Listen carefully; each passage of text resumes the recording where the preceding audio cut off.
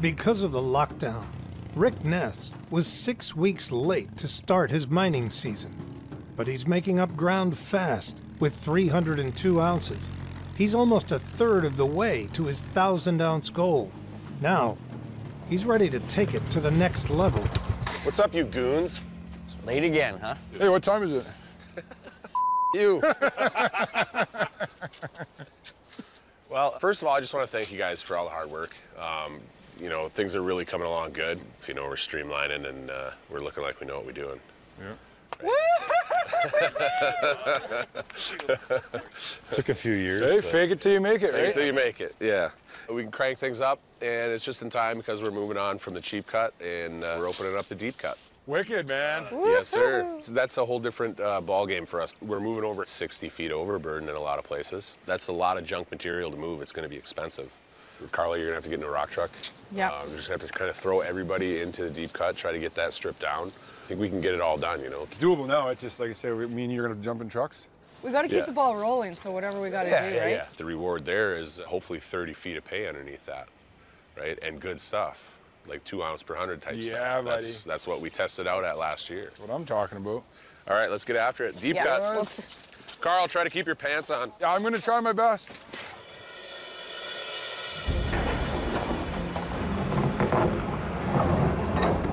It's going to be one of the more aggressive things I've done as far as mining goes. There are just 3 days of cheap cut pay left before the wash plant runs out. We're looking at least 60 feet of overburden. Sometimes you gotta bite the bullet and just do it. To get the 3-acre deep cut down to pay dirt in time, Rick pulls in the whole crew. We have a lot of overburden to move, so it's going to be a tough one. I'm in the gold room full time, and I'm pretty swamped in there. Kind of worries me. I just don't want to get caught with our pants down. It's a time crunch thing. We're about out of pay in that other cut, and we've got a long way to go and a lot of dirt to move to get to this pay, but it's going to be really worth it.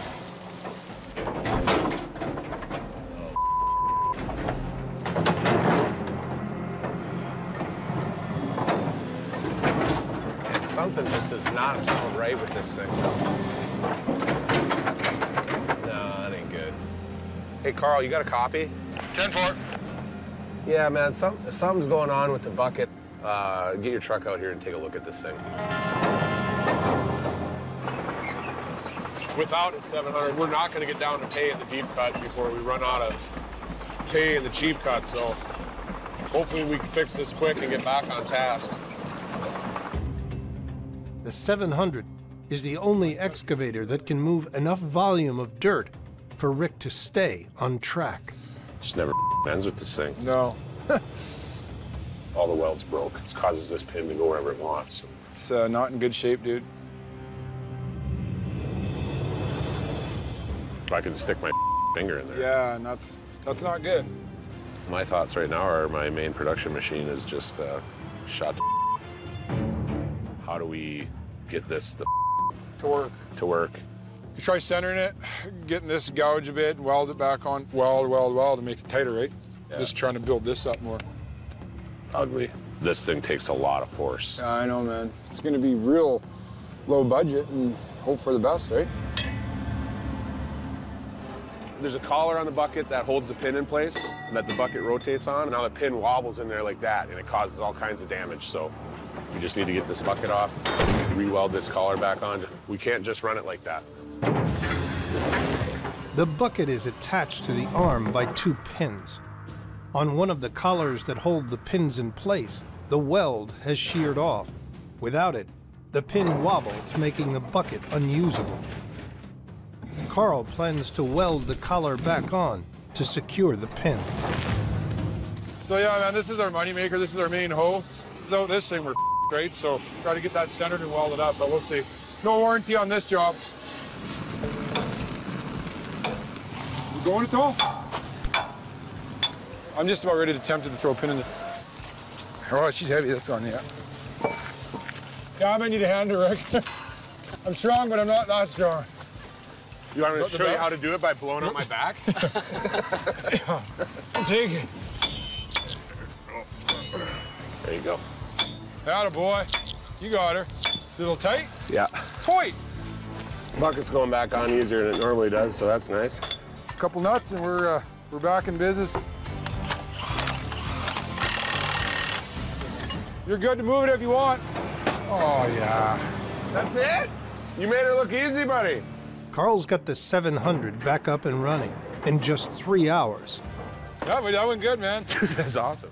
And Rick still has a full 2 days left to get down to gold-rich pay dirt. Carl saves the day again. I'm not convinced you don't pull that on purpose. Yeah, it's gonna be down for a week, Rick, and then you pull it out of your ass in a couple hours. I didn't think that was gonna happen though. I love it. Just machines digging dirt in the morning.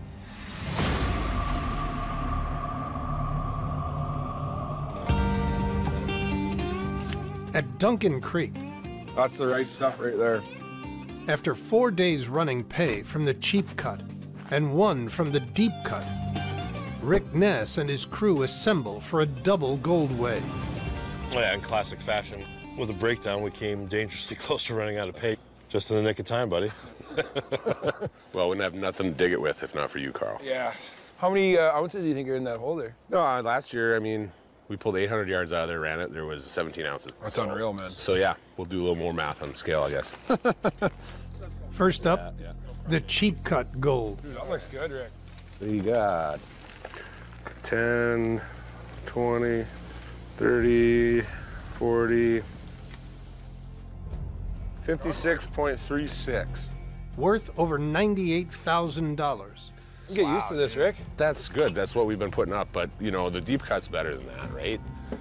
So this is from 1 day of running deep cut right here. Holy smokes, dude. Next, the gold from running just 1 day of deep cut pay. Get ready. So we got another 10, another 20, another over 30, That's 1 day? and we got 35.21. Oh, buddy. Oh, man. Who's got Worth $62,000. That's pretty cool. Yeah, buddy.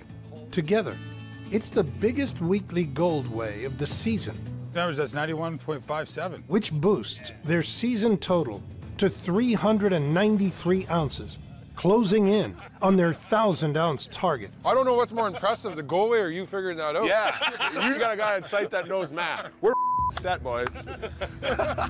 At almost 100 ounces a week, Yeah. Rick and his crew could be looking at a $2 million season.